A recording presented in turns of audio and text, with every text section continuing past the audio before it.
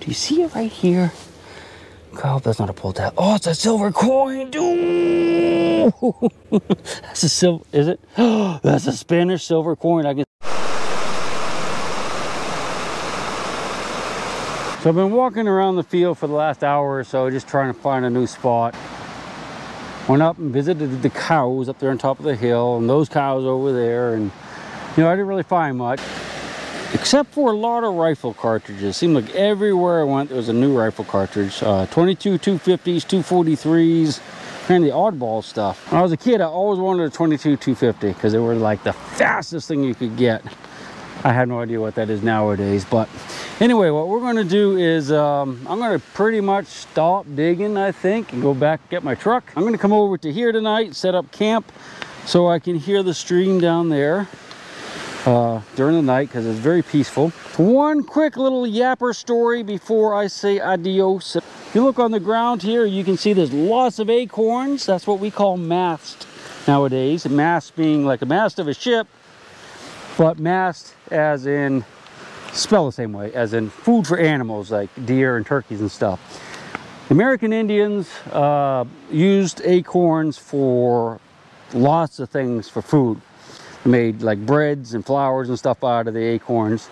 Now, the problem with the acorn is that it has a lot of tannins in it, and the tannins very, very bitter, and you have to like soak the seeds, and you have to do all kinds of stuff to them, like maybe even put them in with wood ashes and stuff, I don't know, to make them so that you can eat them. But there are some trees that have sweeter acorns, less tannins in them, and that it's speculated that they would have favorite trees that Indian tribes would go to for generations, because these things grow for hundreds and hundreds of years.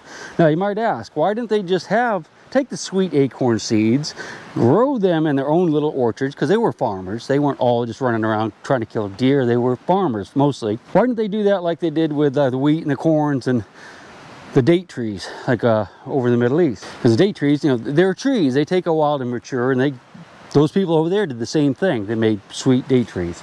So anyway, acorn tree, oak, you pick it, you get a good sweet seed, you plant it, wait for it to grow, matures, has seeds, while you're dead, because it takes a long time for them to grow and do that. So your grandkids would have to try to test that seed to see if it was worth picking more off that tree and planting those.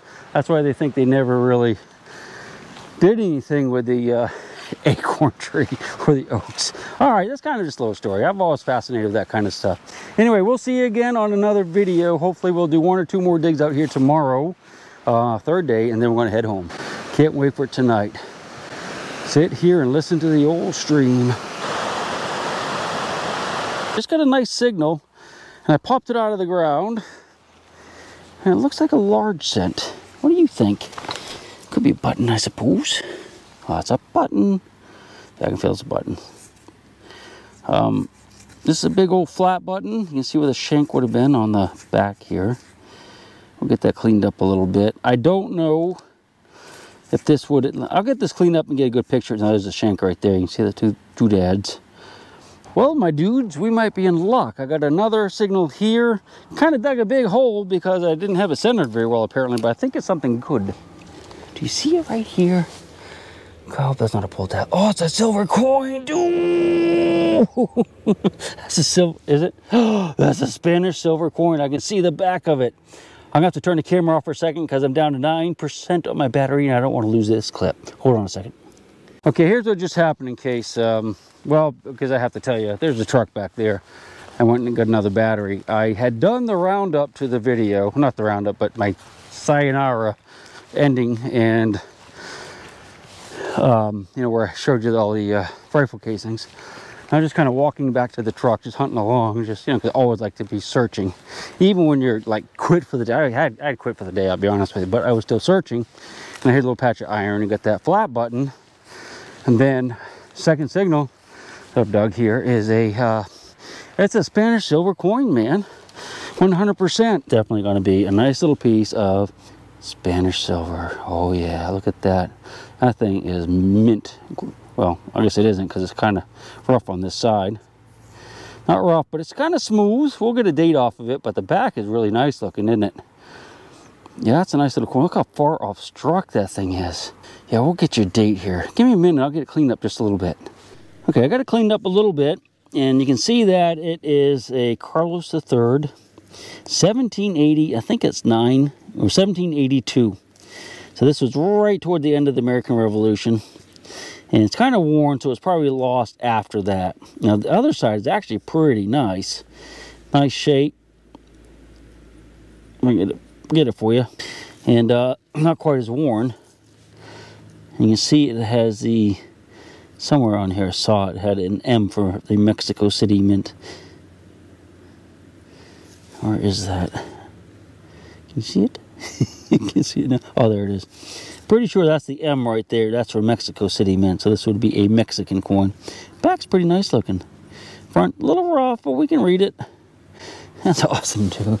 I mean, for where we are, as far back in the hills of West Virginia as we are, I mean, that was like, it's amazing to find something like that. Because these people really didn't have that much money. Well, I guess this guy did until he lost it. Okay, I'll be quiet. Let's get back to digging. Find a few more. What do you say?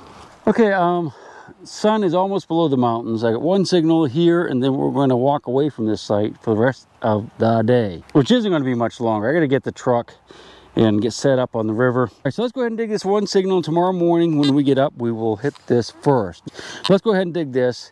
Well, I want you to listen to how much iron is in here first. Okay, that's where that log is right there is where I found the coin, but there's a lot of iron. I think there's enough that this could be a house. I'm not hearing any now, but that's all iron, of course. That's where I found the coin.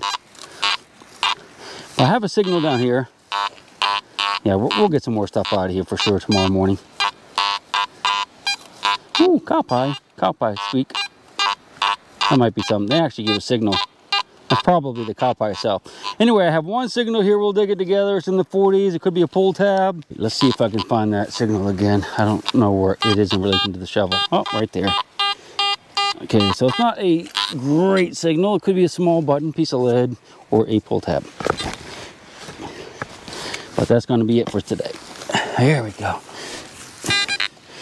Oh no, it's foil. I don't think that's Spanish colonial foil. All right, that's it. Couple pictures coming your way, and then I gotta move camp downriver. We'll see you tomorrow morning, bright and early. It's gonna be a chilly one. It'll be fun though, I promise.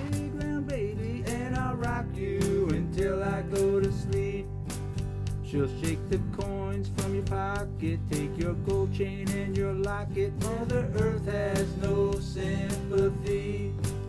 She'll take the ring from your hand and bury it in the sand and keep it for eternity. Mother Earth, she's got her secrets she's promised to keep, hidden in her dirt or deep in her creek. Mother Earth, she ain't saying exactly what she's saving, where it is or what it might be. Mother Earth, you are my lady, my big round baby.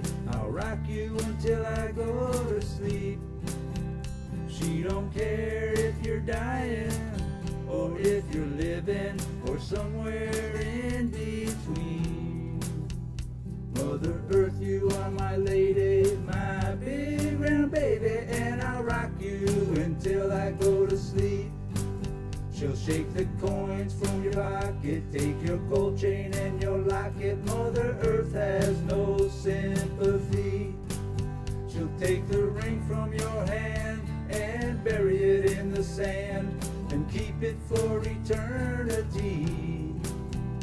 Mother Earth, she's got her secrets she's promised to keep, hidden in her dirt or deep in her creek.